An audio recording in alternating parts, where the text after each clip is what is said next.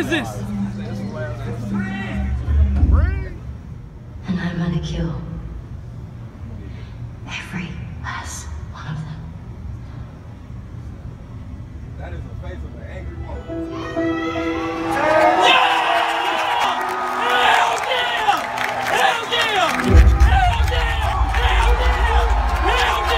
Are you freaking kidding me right now? Holy shit! Yes! Yes! Woo, woo, woo, woo. Last of Us 2, or? I feel like my head's gonna explode. Come on, Batman. Stop that.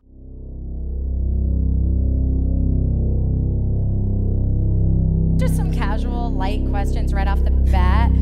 One, will Ellie meet her mother? That would be tricky. Oh. Yeah, Okay, but is it literal or a metaphor? Real quick questions. Is Joel dead? And when is the game coming out? So. What was the first question? Joel, alive or dead? It depends at which point. Everybody dies at some point. Wow. Okay, so the 21st of February 2020. Alrighty boys, we got the release. Really amazing. I'm very, very excited for when this game does come out.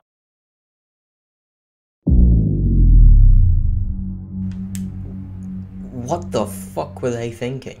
Bruh, I'm reading these leaks, and let me just give a round of applause for the person, the disgruntled employee who leaked this info. Let me just say, not all heroes wear cape, and you, good friend, are a hero. Because this, what they have done to this story, what they have done to the characters, based off of what I read. What the hell did you think when you actually wrote this game? I'm not even that judgmental. I'm gonna keep an open mind. I'm gonna play the game, and we'll see if it's actually ruined or not. We'll see if it's as bad as people think that it's gonna be.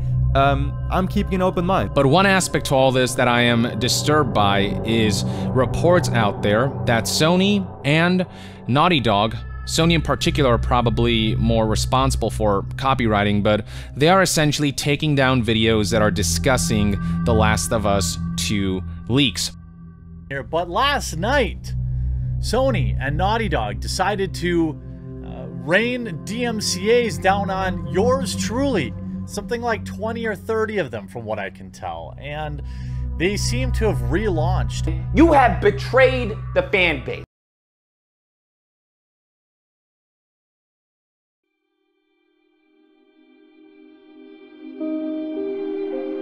Storytelling, coding, whatever the fuck you want to call this, man. What? There's a good way to go out and there's a bad way to go out.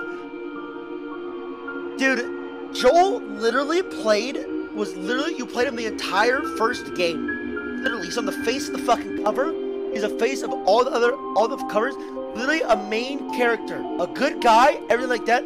And for have him go out like that.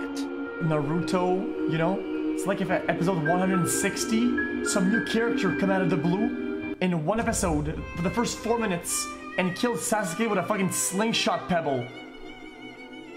That's kind of how this feels. I really actually don't give a fuck about Abby, to be honest with you. At least not anywhere close to the extent of Ellie. And they threw me into Ellie's storyline, and it was fucking sick. Dude, this is so stupid. I don't want to see her fucking side. I don't want to see her fucking shitty justification for how she is.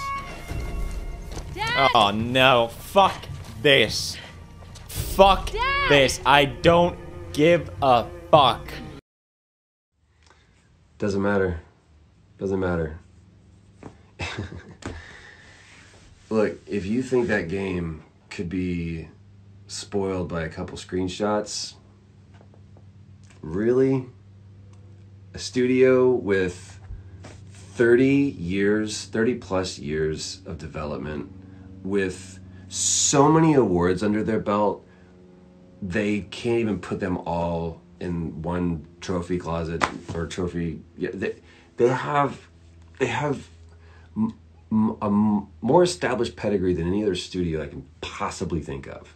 They've been around and producing award-winning blockbuster crazy games for 3 decades. And this is the most biggest, ambitious game they've ever done. You really think that that experience could be undone by a couple screenshots? I think 6 years of development could be undone by that. It's a game. It's a game. You have to experience it. That's all I'll say about that.